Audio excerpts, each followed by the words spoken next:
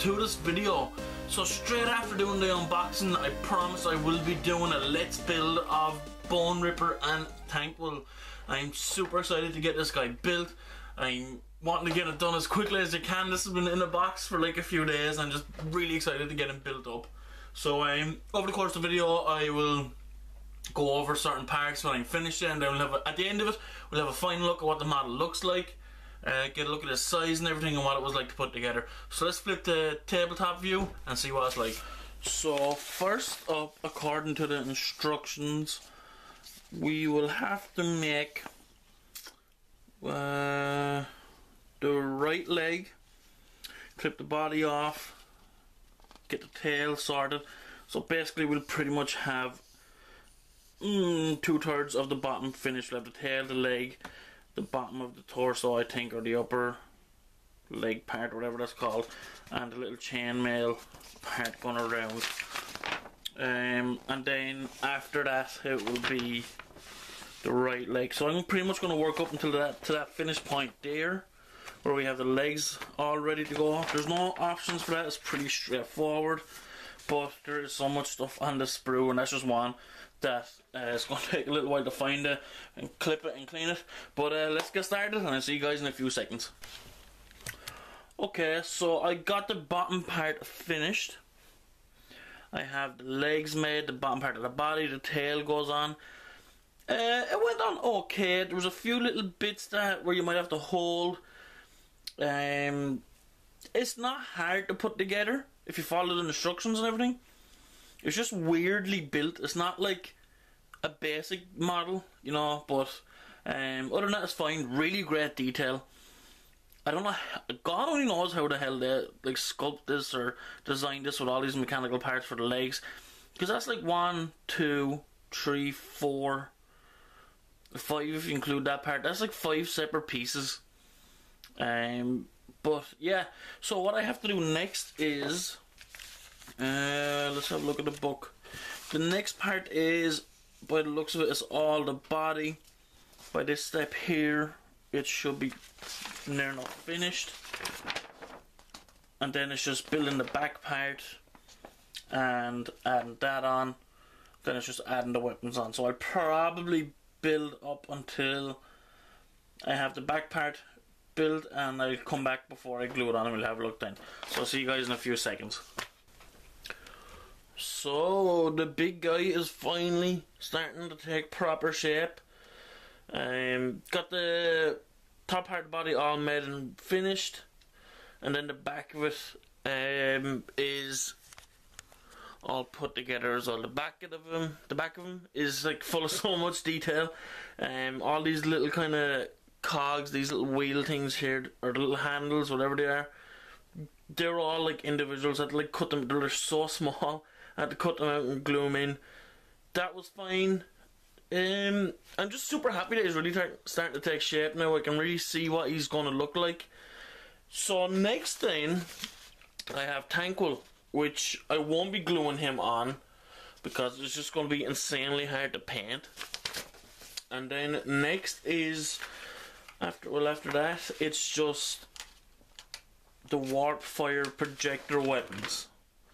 So what I'm going to do is, I'm going to make Thanquol, I'm going to come back, I'm going to show him, and then I will make all the hand weapons for him, because I really don't know which ones I'm going to be gluing on yet. And then the last thing is the head. I'm not sure which head yet. I think I might know, so I'll come back to that as well. So stay tuned, and I'll see you guys will see Thanquol in a couple of seconds. Alright, so he's finally made. Let me just move him a little bit into center frame here.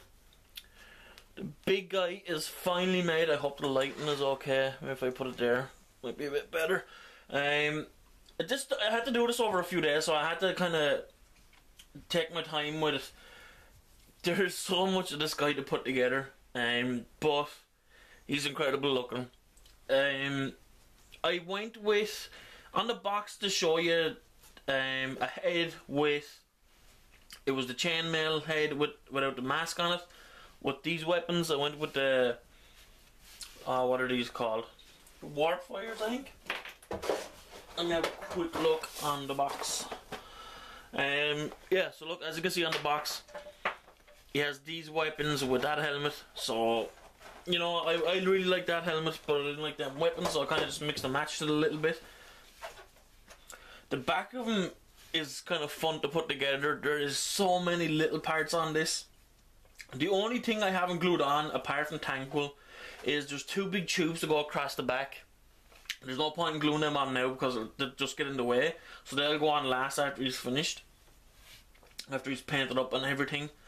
But yeah, he's an absolute beast. Now the model itself is a small bit, it's a little bit smaller than I thought it was going to be. But now that he's made and I'm looking at him, I love him. I absolutely love him. I think he's fantastic. He's not. You forget, like, he is a rat ogre. He's just a bigger rat ogre, so he's not going to be like gigantic. But yeah, he's really nice. I really like this model. He's great. I love him. He's fantastic. But to be honest with you, the real star of the show is Thanquol. Let me zoom in a bit on him so you can get a decent look at him. He is one of the nicest Skaven models I have ever seen. He has Warstone helmet, or Warstone horns. Look at this. Look what I have to put up with when I'm videoing here. Let me see what's next to me. Dog, what are you doing? Can you get down? Look at this rascal of a dog. Get out of here. Get out of here. Get down off the desk. Look at him.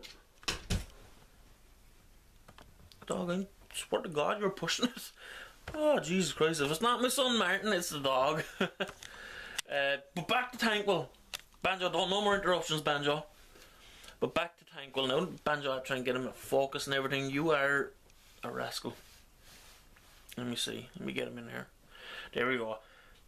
This guy, like this, if I can buy this guy by himself on eBay, which I am going to try and do, he is well worth it.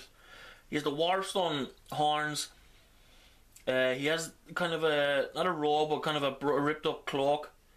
I love the way his poses. I love the staff thing he has. I can't remember what it's called.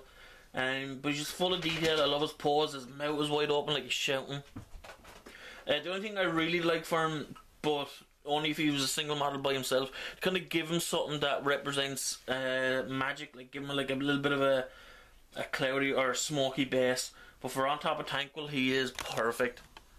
I haven't glued him on because, to be honest with you, there is no point yet. It'll make that model 10 times harder to paint. But that's what he's going to look like when he's on him. He doesn't really stay on as well. The model doesn't balance too much by himself when he's not glued. And I have a good reason why he's not glued. This is the base he came with. I can't remember the size of it, to be honest with you. But, like, I'm wanting to use round bases. I like the base, square base with the big monsters, are fine. But to keep up with Age of Sigmar, like, I really want to keep the round or the oval bases going. So I had this one. This is one that I got with a kit, a base kit from GW in one of the hobby shops. I'm trying to keep it in the centre. But it's too small. If you put him on it, it's not too bad. But he could do with a bigger one. Let me try and get this guy into the centre. I'm doing this backwards. There we go. It's a bit too small. He could work, you could get away with it. But so what I did, instead of like trying to buy one base off eBay, which was fine, but for one base it was like €6 and then €6 delivery. So I just printed off the size of the base and I made one out of some wood I found in the art campus where I go to college. I just spend 3 days in the art campus every week, and they have like a woodwork shop. So I printed out the base, printed out the size, cut this out of wood. No, it's not perfect, but it's pretty close to being the exact size. There's a few little wobbles, like just one little bit there. But that bigger base size, you know, it's going to be spread black as well, you know, so it'll look better. But that base is a lot better. It gives them a bit more freedom. You can add stuff onto the base if you want. And what I was working on is some of the foam board. If you peel back the card part, you can start cutting away at the foam like this, so you can get it look like a road or whatever. It's kind of like a stone path. So maybe that might be going underneath them. I'm not too sure yet, but I'm happy I have a proper size base for him. I think I mentioned it at the start. It's been a few days since I've been able to do this, so I didn't mention that you get a lot of rats. Let me see. A lot of rats here. That's a lovely picture there, not even in frame. If you can focus, you get these little tiny mice. And I mean, you get a lot of these. There's at least 10 or 12 of them, at least. So I'm going to be keeping all them. I'm not going to be putting them on the base, unfortunately. So I'm going to be keeping them to make a rat swarm out of it, or giant rats, because they're pretty hard to get and they're expensive, you know. But for now, he's going to be done. I will be getting around to painting him soon. I'm wanting to. I have like my Skaven Blood Bowl team in the back there. I want to get the other 2 Blood Bowl teams painted up. There's a lot of stuff I have to do here. So hopefully you guys enjoyed this list build. You know, he's not too hard to make. If you were like just starting into it, it could be a little bit tricky starting the hobby, but you know, just take your time. The instructions, like the pieces are awkward sometimes, some of them.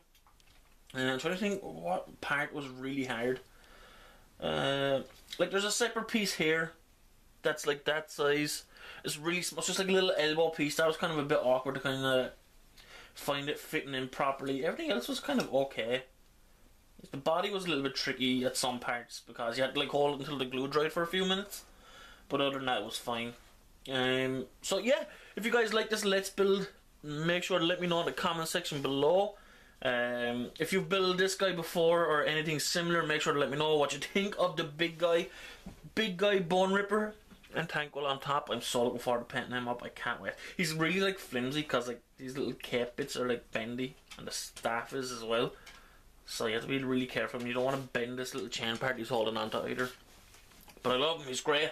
I can't wait to get him out with the rest of my Skaven army. He's going to be the best leader ever. So let me know what you guys think. Leave a comment below. Hit the like button and subscribe if you haven't. And thanks for watching. And I'll see you guys next video.